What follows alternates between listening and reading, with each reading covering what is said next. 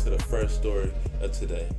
The Weeknd is ready to debut in a drama as a cult leader. The Weeknd is set to make his drama debut as a leader of a secret cult. The Blinding Lights singer has signed on to play a charismatic club boss in Euphoria creator Sam Levinson's new HBO series, The Idol.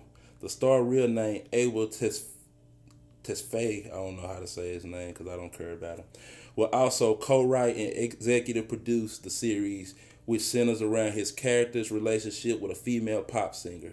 The Idol will be The Weeknd's first character role unless you include the eyeballs he's played in his videos. He's also played himself in Adam Sandler's 2019 film Uncut Gems. The superstar singer also wrote and starred in an episode of animated TBS series American Dad.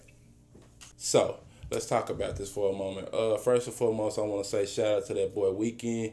He's doing some acting, getting in his acting bag, and I think this is a great pivot for him as far as where he goes next with his music, because like I said in the article, if you're a big Weeknd fan and you watch some of his videos, he does a lot of creative things in his videos, a lot of things that you could tell he's pushing towards being an actor.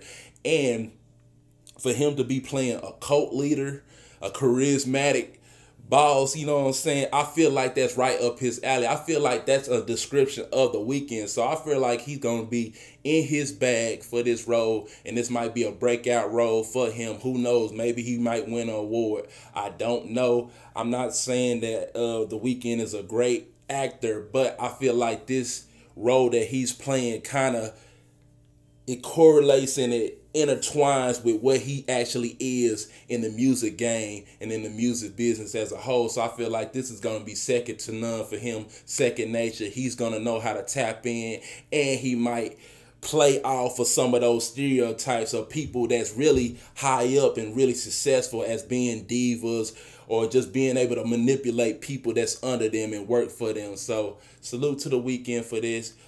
I'm ready to see this. Like I said, I think this is going to be on HBO Max. I feel like HBO Max is killing it right now. They releasing movies in the theaters and on the TV at the same time. I feel like they always should have did that. And I be talking to my wife about this, about how the pandemic kind of really made it to where people had to adjust, and they kind of really seen that they didn't need a lot of the shit that they was doing, and they could get by doing other things and going other ways. So a lot of people thinking that the theaters was going to be closed for good. I don't think so, because we always going to need somewhere where we going to go check out a movie or two, because you can't replicate that experience at a house unless you have a mansion and an actual movie room. So that's how I feel on the subject. Like I always say, thank y'all, man. I really appreciate y'all watching my content, and I hope you continue to watch my content. Make sure you hit that like button, hit the subscribe button, and don't forget to hit the bell notification so you know when your boy drop another heater. And I'll catch y'all in the next one. I'm out. Peace.